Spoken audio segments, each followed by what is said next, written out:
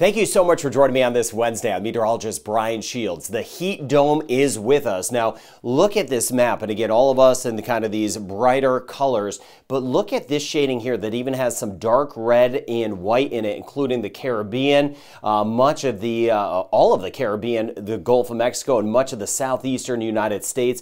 This is extremely hot weather. We're talking about a lot of the temperatures around 95 degrees Fahrenheit or about 37 degrees Celsius, even higher in spots. And yeah, that does correspond to very warm water. Water temperatures are at records right now, the highest we've seen on record. Again, as you go back in time in history, pre-records, I'm sure they've been hotter at times. But with that, as far as our records we have, this is as warm as it's been in some spots for this time of year. I was just checking in South Florida. Look at that shading and back toward the Bahamas, over toward the northern Caribbean. You see some of those brighter colors showing up. We're talking about some of the water temperatures, 30 to about 32, 33 degrees Celsius. Some of the water temperatures in the 90s. It is so warm. Some of the water temperatures right around 95 degrees over toward the Florida Keys. Why am I bringing that up? Because that feeds tropical systems. Now, what's going on is there's a lot of dust out there, so that's been preventing some tropical systems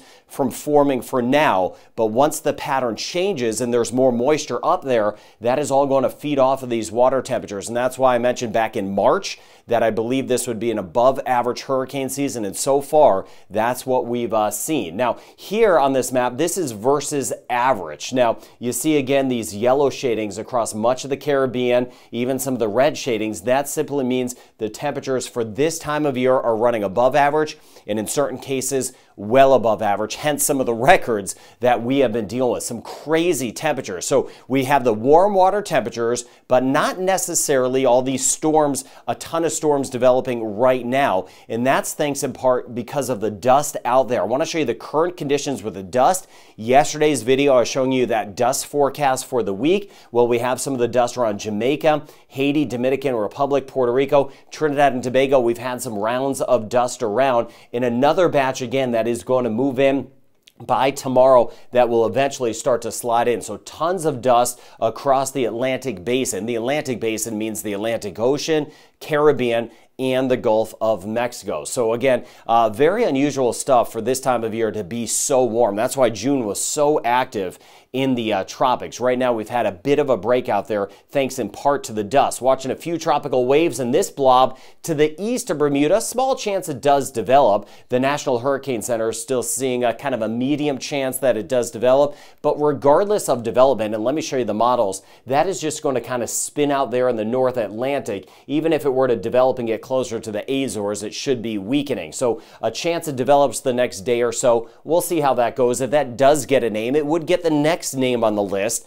and the next name on the list is Don. Then we have Emily, Franklin, and Gert after that. And I do believe later this month we are going to see stronger tropical waves rolling off the coast of Africa. On the flip side, in the eastern Pacific, look at that blob right there. That is now Tropical Storm Calvin. And what's interesting about this, while it is going to continue to stay away from Mexico, for example, away from El Salvador, Guatemala, away from the United States, away from California, it may eventually hang together to get pretty close to Hawaii down the road. So I'll be watching that. Forecast on Calvin, a tropical storm the next couple days, then it should become a hurricane and then weaken a little bit in the Pacific, some cooler water. But some of the models, including the European model, hinting that some of it may hang together as it gets close to Hawaii. So I'll keep an eye on that. And again, on the eastern Pacific side, a different list of names. We already had Adrian and Beatrice, and Calvin looks to be the next hurricane. Dora, Eugene, Fernanda, and Greg after that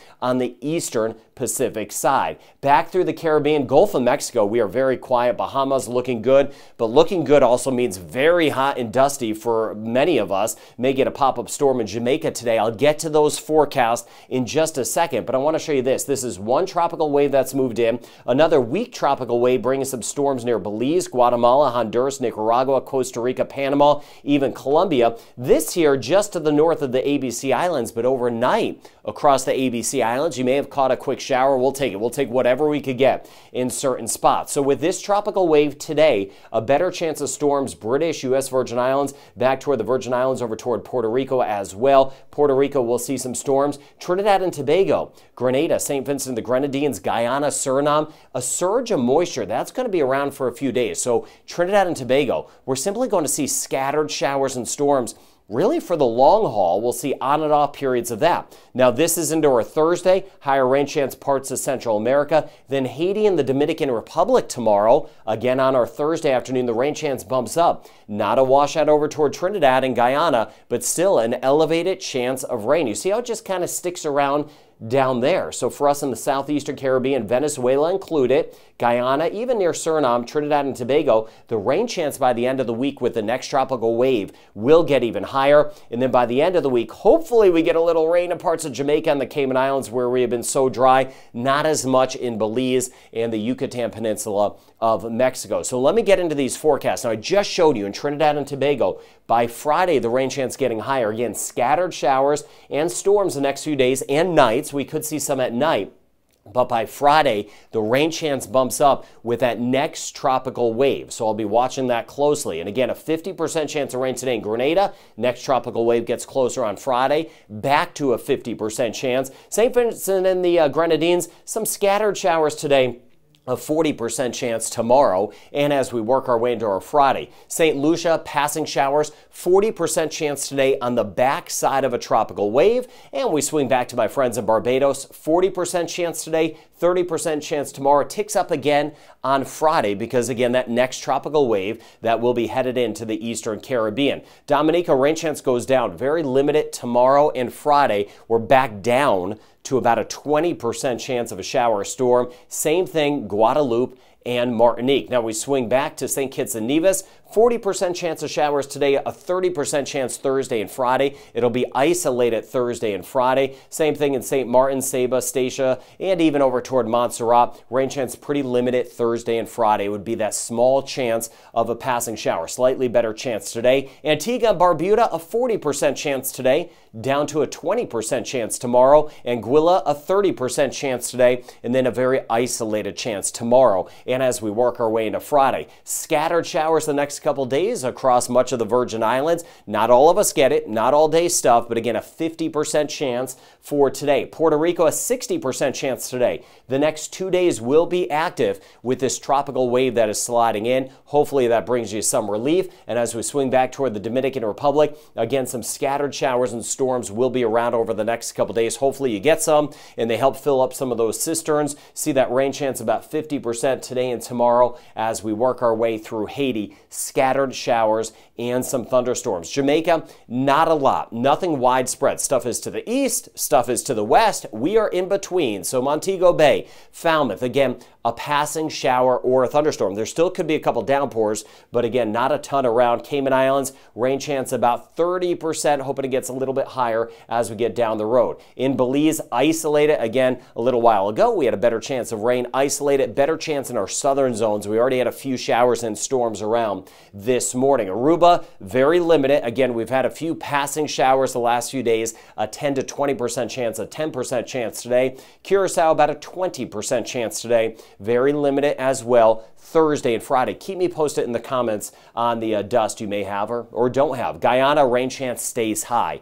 Isolated flooding. Keep me posted in Guyana over toward Georgetown. Rain chance elevated. It is going to get higher on Friday with another tropical wave that will be moving in. Bahamas, rain chance kind of isolated lower, a 20 to 30% chance. So again, the North Atlantic, the possibility of some development between Bermuda and the Azores, but that'll stay out there. I'll be tracking those tropical waves that continue to pump in. That next one again arriving by the time we get into Friday, but also those big areas of dust that I was talking about. And of course, the heat dome is in place. If you are not getting rain, you are hot. We expect it to be hot this time of year, but these are above average temperatures in the air and in the water. Monitoring Calvin, which could get a little bit closer to Hawaii. Again, that's on the Pacific side, and watching for these recent earthquakes. There was another one late yesterday. It was a little farther away to the northeast of the Caribbean, but again, there's been a few earthquakes in that spot, and I've been highlighting that that, get over to Earth QC. I'll put a link to that